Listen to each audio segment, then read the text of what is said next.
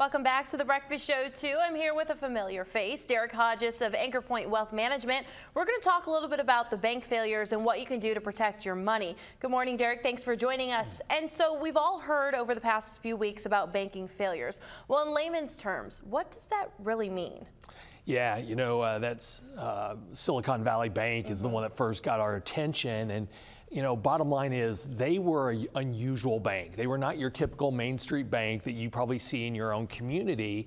They loaned a lot of money and did a lot of deposit activity with technology companies, and they got overextended in that sector. And then when that industry started to struggle, they wanted their deposits back. And Silicon Valley Bank didn't manage the risk of their portfolio well, and there kind of became a run on the bank. And then once people start getting fearful, you know, banks are one of those things where nobody wants a bank that's sort of okay. They want a bank they feel rock solid in. Right. Once that fear starts to spread that the bank may not be solid, everyone wants their money, and then that's when you get that phrase, run on the bank. And so then I would imagine people are concerned. What are you hearing and what are you advising them to do?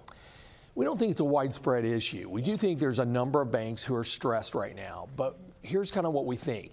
The big banks have been really tightly regulated and examined since the great financial crisis back in 2008.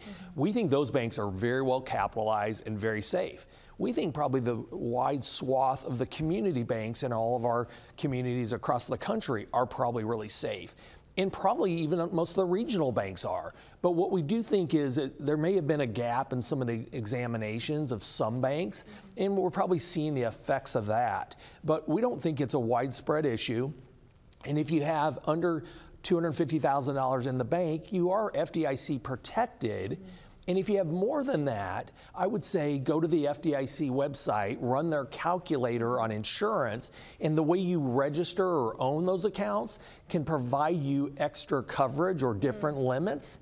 And then even in those cases where you don't have enough limits, you could possibly go to your bank and ask them to give you what we'd call excess protection, and they'll oftentimes do that. And so then is this an issue that we should be concerned about here in the Heartland?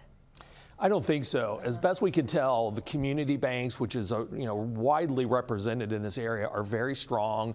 And what I would recommend is go talk to your bank if you have a concern. I assure you they'll be very transparent and show you the information that they have. But no, I don't think there's a widespread issue that we ought to be concerned with. And you know, people want to trust their bank. So what is the best way to really be safe with your money? Well, I think it's number one, start with what do you need the money for? So if you need money that's long term, you probably want to be in the stock market or investment markets. If you need it short term, it probably does need to be at the bank or something like that, and pay very close attention to those FDIC limits. It's interesting that so many of the depositors at that Silicon Valley Bank were unprotected. We regularly get questions with our clients when they go to their banks. They ask all the time about FDIC. So I think it's kind of an interesting issue that they were unprotected. Yeah. And so today the Federal Reserve is set to announce whether or not they're going to raise interest rates again. Where do you see this going? Yeah, this is, they're walking a tightrope. It's a very big deal. They really do want to slow this economy down, but now they don't want to cause more stress in the financial system. We watch the futures market to kind of get an indication what the futures market thinks is going to happen. And right now they feel the futures are saying a 25 basis point increase is highly likely. There's still a few outside bets that say that they won't do any increases.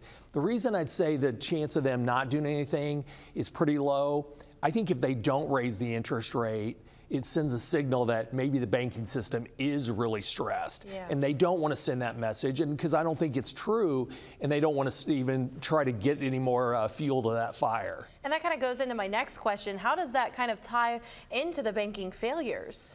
Yeah, so the stress on the banking system has been they started getting higher payouts on treasury bonds. So like Silicon Valley Bank, they were buying treasury bonds and locking their money up for a while. And then their consumers wanted their deposits back. Well, when interest rates started to increase, the value of their bonds decreased in value.